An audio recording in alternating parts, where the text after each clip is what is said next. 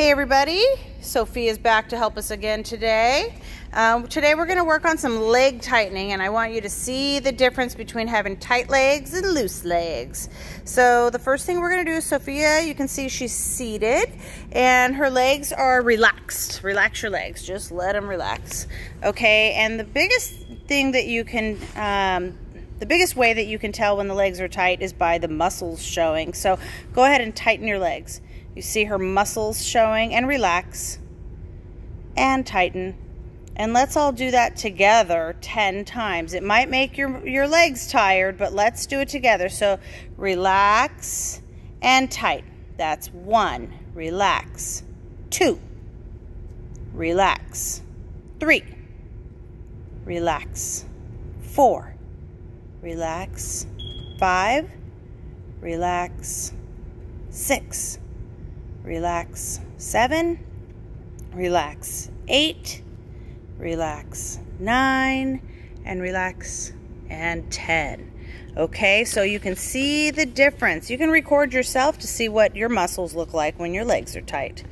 Okay, and so the next thing that we're going to do is we're going to try and tighten the legs so hard that the heels of your feet lift off the floor. So I'm going to get down lower, and Sophia's going to relax her legs for a second, and you can see that her heels are on the floor, but when she tightens them really hard, they straighten so much that the heels leave the floor. So let's do this 10 times. Are you ready? Relax. 1. Relax. 2. Relax. 3. Relax. 4. Relax. 5. Relax. 6. Relax. 7. Relax. 8. Relax. 9. And relax. 10. And this can be pretty tiring for your legs because you're working hard. Okay, we're going to move on to small leg lifts because we want you to see the difference. We have to be able to keep our legs tight when we're standing still and also while we are in movement. So that's why we do a lot of leg lifts with tight legs. But let's see what leg lifts look like with relaxed legs. We'll do 5 on each leg. Are you ready? Here we go. 1 and 2. 5 on the left leg. Ready? Here we go. 1, 2, 3, 4, and 5. And the other leg, nice and relaxed. 1, 2, 3, 4, 5. Now let's remind our legs of what they feel like when they're tight. Squeeze them hard. Good. Now keep them tight like that and do 5 on the left leg. 1, 2, 3, 4, and 5. Other leg. 1, 2, 3, 4, 5. Let's make sure they're still tight. Put them together and let's see if those heels are off the floor. Very good. Okay, so now we're going to do some drill standing. Go ahead and stand up, and you can see, we'll check out and see if we can still see the muscles in Sophia's leg when she tightens them when she's standing. So right now she's pretty relaxed, and let's see what they look like when they're tight. Squeeze. There we go. So the kneecaps get pushed back and the leg muscles are tight and relax. Can you put your hands on your hips, Sophia? There you go. And tight. And relaxed. And tight. Did you see that change? One more time. Relax.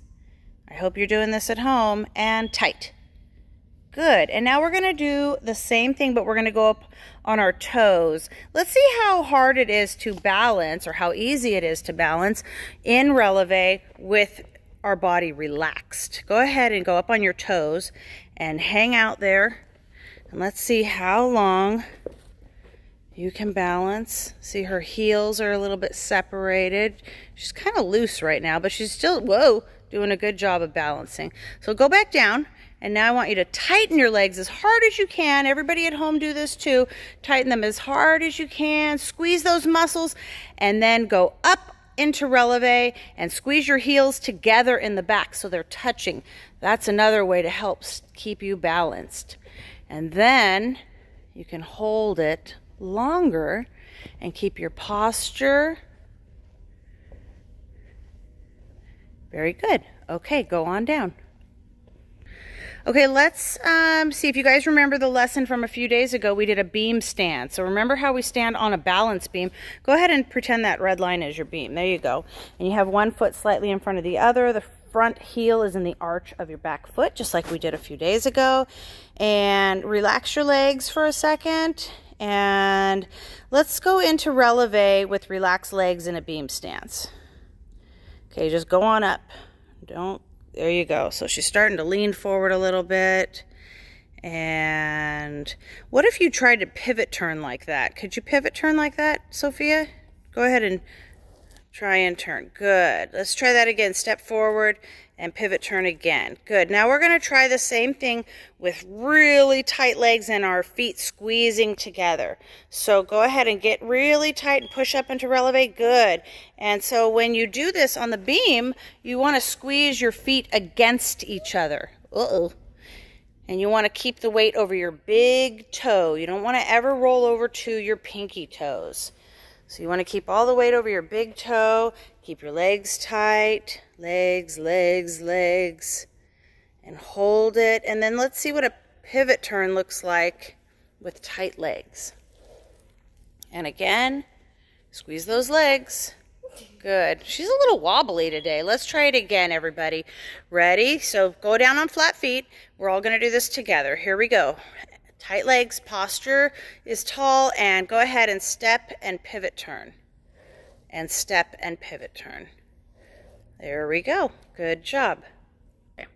Okay, so I want you guys at home to try those pivot turns with very tight legs, maybe 5 more times at home. And if you felt like this went too fast, go back and do it again, because all of these leg tightening drills will help you to become a better gymnast.